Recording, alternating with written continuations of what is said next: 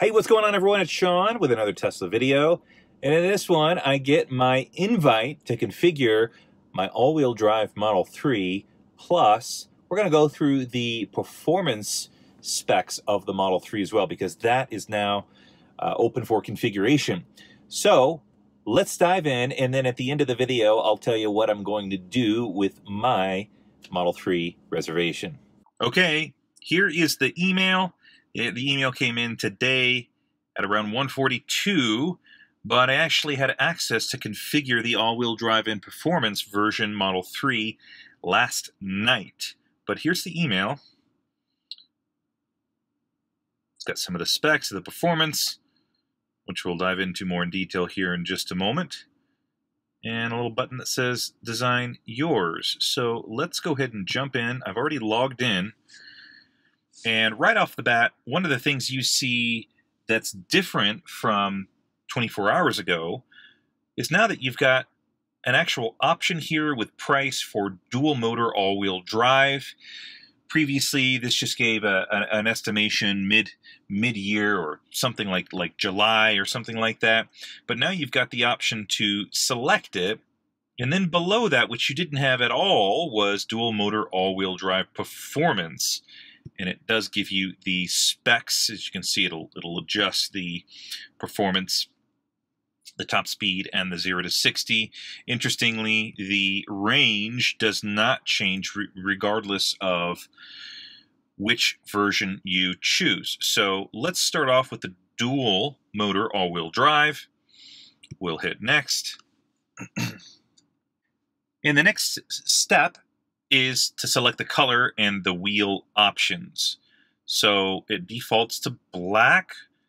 We can go midnight silver metallic. We can go obsidian black metallic, which I think looks sharp. Deep blue metallic. We've got silver metallic. We've got pearl white multi-coat. And we've got multi-coat red.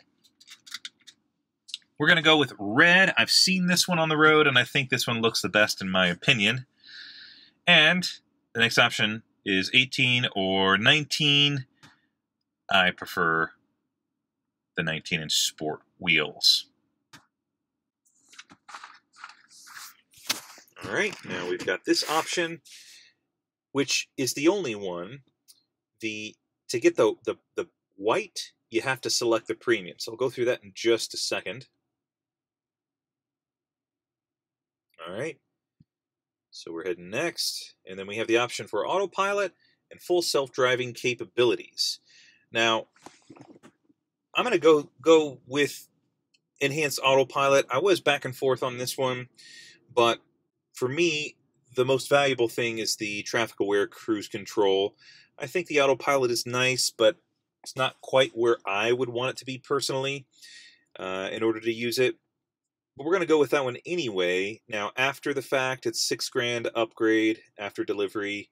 And then if you choose full self-driving, it's $3,000 now. This is a change from previously. Now it's $5,000 upgrade after the fact, when it used to be $4,000, I believe. So they've upped that $1,000 more if you wait until after the fact. I'm not seeing it, so I'm going to hold off on that. I know Elon said that there's the first big update to full self-driving coming in August, but I'm not going to buy something that's not ready at the moment. All right. So price at the moment is $61,000. It asks for payment information, $2,500. Now this is on top of the $1,000 I've already put into the Model 3 when I made the reservation. And then here's your summary. So for the long range battery, it's 53,000, multi-coat red 1,500, sport wheels 1,500, enhanced autopilot 5,000. It does also say that there's a federal tax credit. And in Colorado, we also get a a state tax incentive of $5,000 at the moment, but that's not factored into this right this second. So once I put in my card information, I can select order, and delivery is a 3 to 5 month window. But let's go back and go through performance. You got dual motor, all-wheel drive, 64,000. So this comes with as well some. Does it have it in this one? No, I think it has it in the next one. Probably the exterior. Okay, so we're going to keep the color. And with this, I have the option to bump up to the 20-inch performance wheels, carbon fiber spoiler, aluminum alloy pedals, and then that top speed of 155 up from 145. Carbon spoiler there. Check that out. It actually says dual motor with the line underneath, which is cool. There's the pedals. All right. Next, now here's where I have the option to switch to the premium white.